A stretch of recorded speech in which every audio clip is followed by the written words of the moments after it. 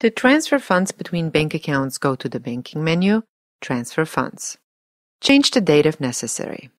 The top line is always the account you are transferring from, let's say savings, and the bottom line is the account you are transferring to, let's say checking.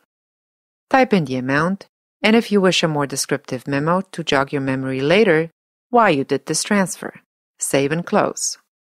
QuickBooks will display a warning that this transfer will affect only QuickBooks and not your bank accounts too, because online funds transfer was not checked. To learn more about online funds transfers, go to the Online Banking section. Please remember, a transfer always affects two accounts with one single entry.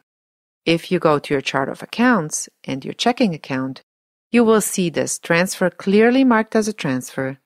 The money is coming from your savings. We marked it as low balance, and it will be booked as a deposit to checking.